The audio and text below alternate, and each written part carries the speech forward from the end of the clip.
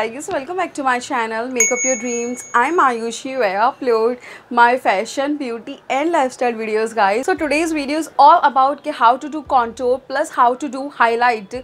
आप अपने फेस पे कैसे कॉन्टोरिंग एंड हाईलाइटिंग कर सकते हो एंड क्या वे होता है कॉन्टोरिंग करने का एंड ईच एंड एवरीथिंग मैं आपके साथ आज डिस्कस करने वाली हूँ कॉन्टोरिंग को लेकर। प्लस आप कैसे डिफरेंट तरीके से कॉन्टोरिंग कर सकते हो एंड बहुत टाइप की कॉन्टोरिंग होती है and each and everything guys. So let's get started with the video guys. So the first thing is that guys, what is contouring? Contouring क्या होती है? सो कॉन्टोरिंग इज बेसिकली जो आपके चिक्स पे की जाती है, नोज पे की जाती है, डबल चिन को हाइड करने के लिए की जाती है। तो बेसिकली हम कॉन्टोरिंग को ये बोल सकते हैं कि अगर हमारे फीचर्स को मतलब जो हमारे फीचर्स है हमारे फेस के, अगर हमें उनको थोड़ा इन्हेंस करना है, अगर हमें उनको और ज़्यादा ब्यूटीफुल दिखाना है तो उसको हम कॉन्टोरिंग कह सकते हैं। प्लस हम इसको भी कॉन्टोरिंग कह सकते हैं कि आपके फेस में एक थोड़ा सा शेडो आता है। सो मेरा फेस है जस्ट लाइक थोड़ा चबी फेस है मेरा, ठीक है, एंड उस फेस पे हम कैसे कॉन्टोरिंग करते हैं लाइक कि हम यहाँ से शुरू करते हैं कॉन्टोर करना। सो हम एक शेडो प्रोवाइड करते हैं, उस शेडो के थ्रू ऐसा लगता है कि हमारे फेस थोड़ा स्लिम दिखने लगता है, प्लस वो थोड़ा ब्यूटीफुल दिखता है एंड थोड़े उसके फीचर्स और ज़्यादा अच्छे लगने लगते हैं। सो बेसिकली कॉन्टोरिंग इसी को कहा जाता है जो हमारे फेस को थोड़ा स्लिम दिखाए प्लस एक शेडो प्रोवाइड करता है। सो जिनका बड़ा नोज़ होता है तो उनको भी हम कॉन्टोरिंग करके थोड़ा स्लिम दिखा सकते हैं कि बहुत ब्यूटीफुल एक नोज़ का शेप दिखे लाइक दैट। आप अपने फीचर्स को अगर आपको स्लिम दिखाना है तो कॉन्टोरिंग इज़ द बेस्ट कि आप उसको कैसे बहुत ज़्यादा स्लिम दिखा सकते हो एंड एक बहुत ब्यूटीफुल सा इफेक्ट आ जाता है कॉन्टोरिंग करने के बाद एंड बहुत ही ब्यूटीफुल लगते हो आप। कॉन्टोरिंग को कहीं कहीं पे कटिंग भी बोला जाता है, जो आप फेस की कटिंग देते हो। सो बहुत से नाम है। देन आई शेयर गाइस कि दो टाइप के कॉन्टोरिंग प्रोडक्ट्स होते हैं। First is powder contouring. सो ये है एक पाउडर कॉन्टोरिंग है, आप देख सकते हो ये वाला कॉन्टोरिंग का शेड होता है। मोस्टली लोग पाउडर कॉन्टोरिंग ही करते बिकॉज बहुत ज़्यादा ईजीएस्ट वे है कॉन्टोरिंग करने का। इन प्रोडक्ट विच इज़ जो कॉन्टोरिंग में यूज़ किया जाता है which is this guys. So this one is a contouring shades, आप देख सकते हो ये दोनों एक कॉन्टोरिंग शेड्स है। Basically it's a cream contour. सो ये सारे प्रोडक्ट होता है जो कॉन्टोरिंग के लिए यूज़ किया जाता है। तो आपके स्किन टोन से जो 3 to 4% जो डार्क हो उससे हम कॉन्टोर करते हैं ताकि उससे एक थोड़ा सा शेड मिले हमारे चिक्स पे, एक छोटा सा शेड मिले एंड देन उससे हम अच्छे से कॉन्टोरिंग करें तभी वो दिखेगा। सबसे ज़्यादा ईजीएस्ट वे है कॉन्टोरिंग का which is powder contouring because बहुत ईजी होती है। सो बेसिकली जो पाउडर कॉन्टोरिंग होता है उसको हम डे टू डे लाइफ में यूज़ करते हैं। जो हम डेली अगर हम यूज़ करते हैं कॉन्टोरिंग तो हम तब यूज़ कर सकते हैं। अगर कोई छोटा मोटा फंक्शंस अटेंड करना है, कोई इवेंट है तो हम तब यूज़ कर सकते हैं बिकॉज वो बहुत एक लाइट सा इफेक्ट देता है, इट्स वेरी लाइट। बट जो क्रीम कॉन्टोर होता है उसको हम बेसिकली तब यूज़ करते हैं अगर कोई कोई हैवी फंक्शन है, जो ब्राइड्स होती है, आपको बहुत अच्छा हैवी मेकअप करना है। सो बेसिकली जो क्रीम कॉन्टोरिंग होती है वो आपके हैवी मेकअप्स पे ज़्यादा यूज़ की जाती है कंपैरिजन टू पाउडर कॉन्टोर से। तो दैट द रीज़न मैंने आपको दोनों का डिफरेंस भी बता दिया है कि आप कौन सा कॉन्टोर कब यूज़ कर सकते हो तो आपके लिए कन्वीनियंट होगा। सो ये वाली दो चीज़ें थी विच I want to share with you guys because बहुत ज़रूरी है बिकॉज फंक्शंस के अकॉर्डिंग भी कॉन्टोर होता है यार, मतलब लोगों को ही समझना पड़ेगा। सो चलिए अब स्टार्ट करते हैं कि क्या वे होता है कॉन्टोर करने का। सो गाइज मैं एक साइड पे पाउडर कॉन्टोरिंग करने वाली हूँ और एक साइड पे मैं क्रीम कॉन्टोर करूंगी ताकि आप खुद डिफरेंस देख सकते हो कि दोनों में क्या डिफरेंस है एंड कैसा दिखता है। So this one is a contouring brush, कुछ इस टाइप का होता है, फ्लैट दिखता है ये लाइक दैट। सो मैं एवरीथिंग, हर प्रोडक्ट का link and everything is in description box, go and check out guys. सो आप इसे बहुत ईजिली कॉन्टोर कर सकते हो। आपको अपना फेस ऐसे बनाना है इस टाइप का ताकि आप बहुत शार्प कॉन्टोरिंग कर सकते हो। ये आपको दिख रहा है, ये वाला जो पार्ट होता है ना उसको हमें एक शेडो देना होता है। इसको हमें यहाँ से कट करना पड़ता है सेंटर से, सेंटर से थोड़ा सा लिटिल बिट ऊपर की तरफ से ताकि हम उसको कट करके एक शेडो दे सकते हैं। उससे हमारा फेस थोड़ा स्लिम दिखेगा।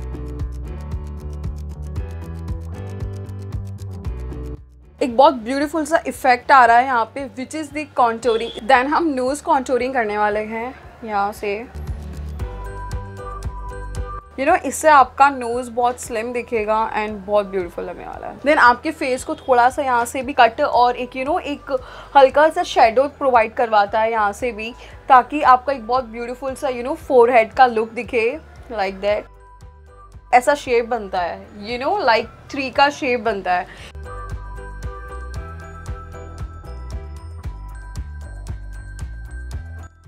देखा कि मैंने वन साइड पाउडर कॉन्टोरिंग की है एंड यहाँ पे कुछ भी नहीं है। देन मैं अब एक बार आपको क्रीम कॉन्टोर करके दिखाती हूँ इस साइड पे। सो I pick this shade.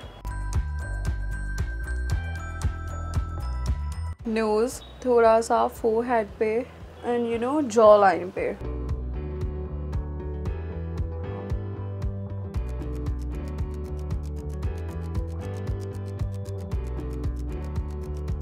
What guys, अगर आप क्रीम कॉन्टूर करते हो ना तो आपको बहुत अच्छे से उसको ब्लेंड करना पड़ता है।